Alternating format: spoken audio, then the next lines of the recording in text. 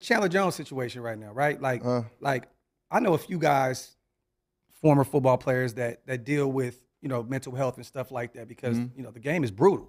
Like what do you think about this whole Chandler Jones situation being a, former NFL, but you're still an active player? You know what I'm saying?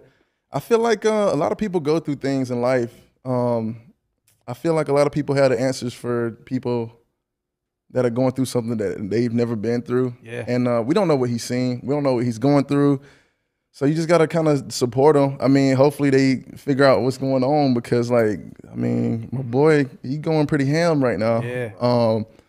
I just hope that whatever he has going on, he just gets it right because, I don't know, I've been in situations before where people don't know what's going on. They got opinions about what they think is how it's supposed to be, and it's not really like that way. So, once we placed him on the non-active list, like at this point, he's got kind of quiet.